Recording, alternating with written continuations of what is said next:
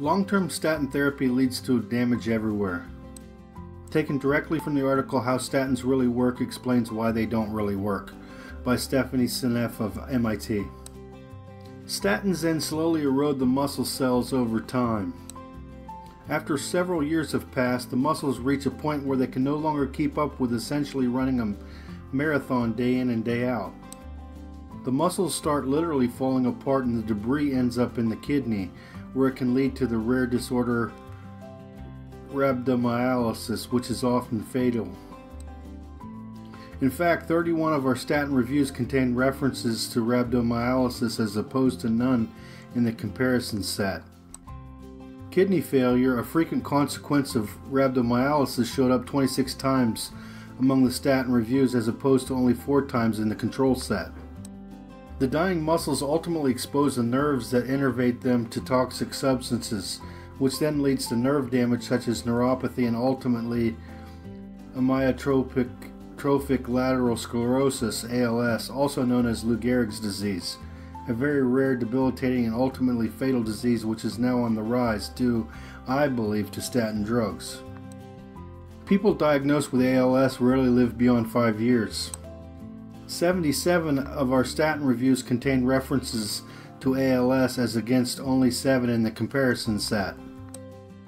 As ion leaks become untenable or unsustainable, cells will begin to replace the potassium-sodium system with a calcium-magnesium-based system. These two ions are in the same rows of the periodic table as sodium-potassium but advanced by 1 column, which means that they are substantially larger and therefore it's much harder for them to accidentally leak out. But this results in extensive calcification of artery walls, heart valves, and the heart muscle itself. Calcified heart valves can no longer function properly to prevent backflow, and diastolic heart failure results from increased left ventricular stiffness. Research has shown that statin therapy leads to increased risk to diastolic heart failure. Heart failure shows up 36 times in our statin drug data as against only 8 times in the comparison group.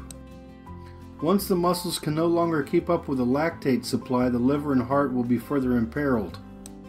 They're now worse off than they were before statins because the lactate is no longer available, and the LDL, which would have produced fats as a fuel source, is greatly reduced. So they're stuck processing sugar as fuel, something that is now much more perilous than it used to be because they are depleted in membrane cortisol. Glucose entry into muscle cells, including the heart muscle, mediated by insulin, is orchestrated to occur at lipid rafts where cholesterol is highly concentrated. Less membrane cholesterol results in fewer lipid rafts, and this leads to impaired glucose uptake. Indeed, it has been proposed that statins increase the risk to diabetes. Our data bear out this notion, with the probability of the observed distributions of diabetes references happening by chance being only 6,000s.